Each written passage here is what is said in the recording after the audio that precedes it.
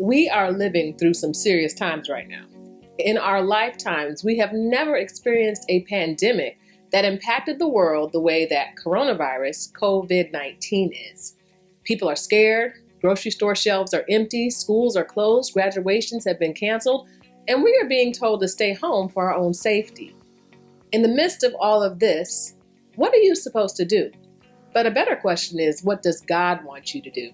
So stay tuned, because in today's episode, I'm going to share with you 5 things God wants you to do during this coronavirus pandemic.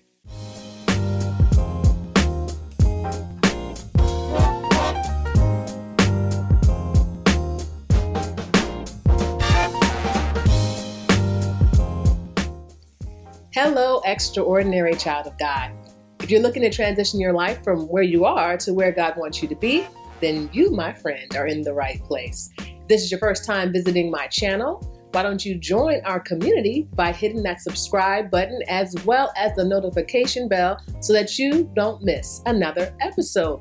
Also, be sure to connect with me on Instagram. My handle is @SaMonna Watts. Go check out my page and connect with me there. There are 5 key things I need to share with you today. And because I believe they are so important, I'm going to give them to you in an acronym so that you can remember them easily, and that acronym is FAITH. So if you haven't guessed it already, the F stands for faith.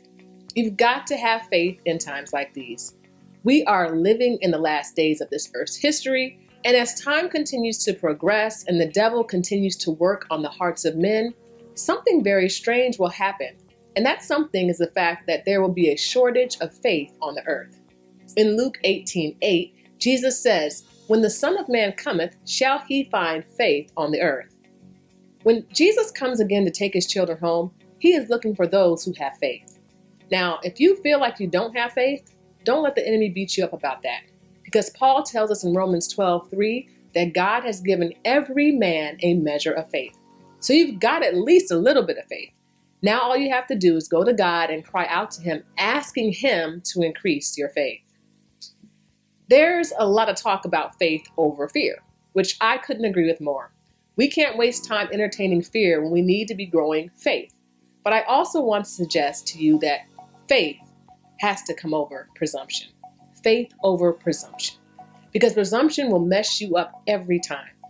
Undoubtedly, there are some people who will presume that God will miraculously protect them from catching the coronavirus, and as a result will refuse to take the proper precautions. My friends, that's not faith, that is presumption.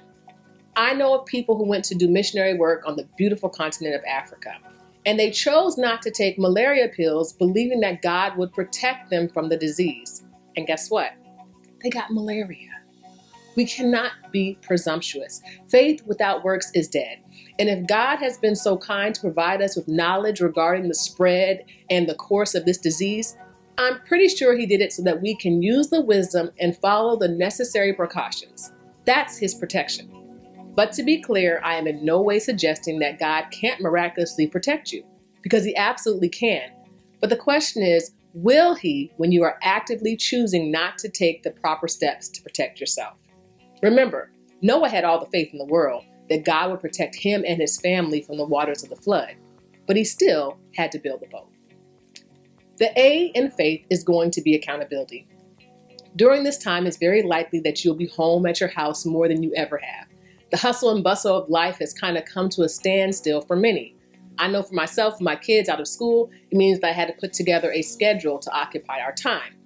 But as you're adjusting to this new norm of staying home, hold yourself accountable as to how you spend your time.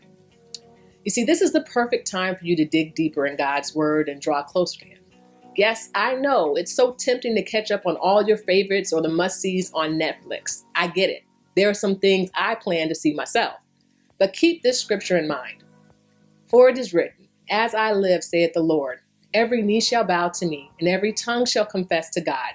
So then every one of us shall give account of himself to God." Romans 14:11-12. The day is coming when you are going to have to give an account of your life to God. And God forbid that day come and God looks at you and says, those dreadful words none of us want to hear. "I never knew you." So during this time, just be balanced. Make sure that the time spent with God takes a greater priority to other things. Put the time in. And if you have kids, you got to make sure that that applies to them as well. They need to be spending time with God too. The I in faith stands for immunity. If there has ever been a time when you need to make sure that your immune system is strong, it's now. Remember back in December, early January, when you were making all those commitments to do better health-wise for 2020? Well, it's time to make good on those commitments. In our house, I'm making sure we take our vitamin D because we're all vitamin D deficient. We're drinking our green drink, taking our vitamins, eating our fruits and veggies, drinking our water, exercising, and doing our best to get a good night's rest. The best defense against the coronavirus is having an immune system that is so strong that when you're exposed to it, your body naturally fights it off. The T in faith is to trust God. Listen, in life, there are no guarantees. I don't care how holy you are, how holy you aren't, how healthy you are or how healthy you aren't, how old or how young you are. Stuff happens. And it happens to the best and to the worst of us. So the fact is you could get the virus and you could be symptomatic and there's a chance that you could become so ill that you could even die. Now, I'm not trying to scare you, but I've got to give you real talk. And keep in mind, this is coming from someone who never in her wildest dreams could have imagined that her 5-year-old son would have cancer and then actually die from it. Stuff happens, which is why we have to trust God at all times. Not just trusting Him to keep us from trouble, but also to protect our minds when we have to endure trouble. Trust God. And finally, the H in faith is for the heart of Christ. You need to have the heart of Christ. And the heart of Christ is one that cares for others. Care for others during this time. If you are a younger person who has a very low chance of being negatively impacted by the virus, keep the elderly in mind. It's not about you, it's about others who can be put at risk because of you. Also, when you go to the grocery store, by all means, get what you need. If your family needs 2 packs of toilet paper, get 2 packs. But be mindful of others who are coming behind you before you make the decision to stock up for a year. In everything that we do, we have to keep others in mind. With God's help, we can make the best of this pandemic, and we can make it through giving His name honor and glory. We just have to make sure that we have faith. God bless. I'll see you next week. And to my extraordinary living community, I am so sorry I missed you guys last week. I had a lot going on, life, and I missed the episode. But I'm here this week, and prayerfully you will see me again on Thursday. But before I go, you know what I'm about to say. Remember that you are extraordinary through Christ, and don't you ever forget it. God bless. See you next week.